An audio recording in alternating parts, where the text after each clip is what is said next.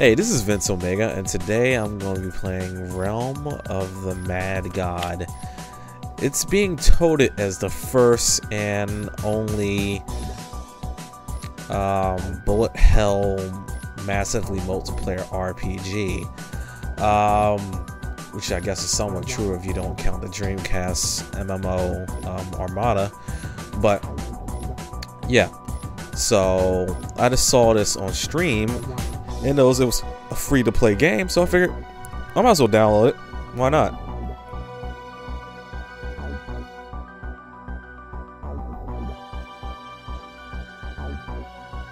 Okay, and as you probably just noticed, the default settings have the WSAD set up for movement.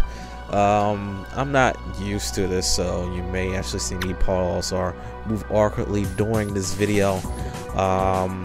I do know from playing around with the game you can actually change the settings, which I'm probably going to do later. Changes like the arrow keys or something like that.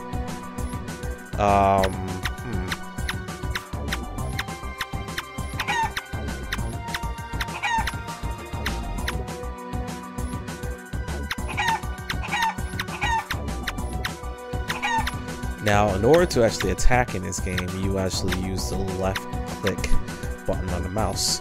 That allows you to shoot, and the game also has like an auto firing feature, so you can actually hold down left click and just shoot basically automatically.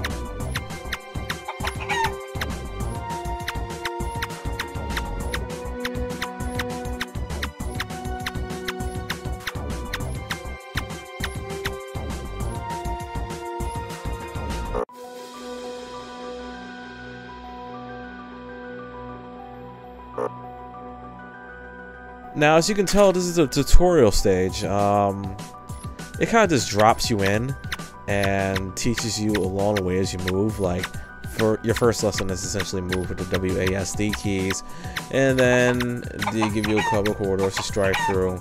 Then they basically tell you how to shoot, etc. And then eventually you get to your first mock boss before actually going off to the real stage. You'll actually see in this video, you'll see a tutorial stage, you'll see an example of an actual dungeon, and then you'll be transported to a field with other players, and possibly later on you would see the lobby in this game.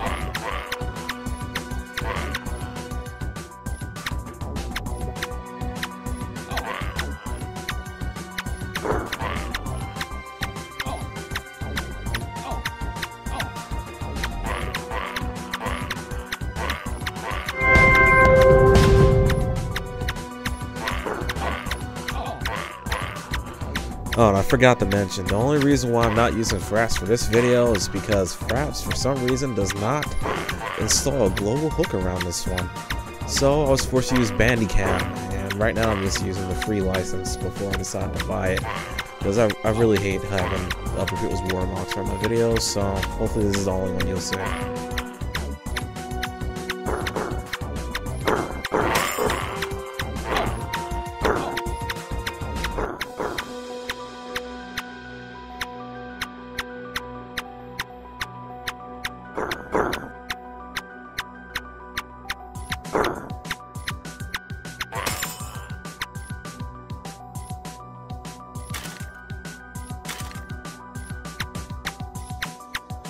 While I'm playing this game, I only have like one serious question.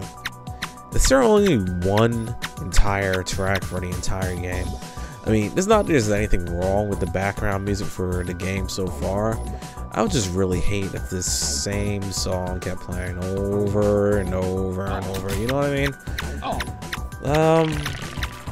You know, if anyone's gotten far in this game, just let me know if this is like the only track. Please tell me no.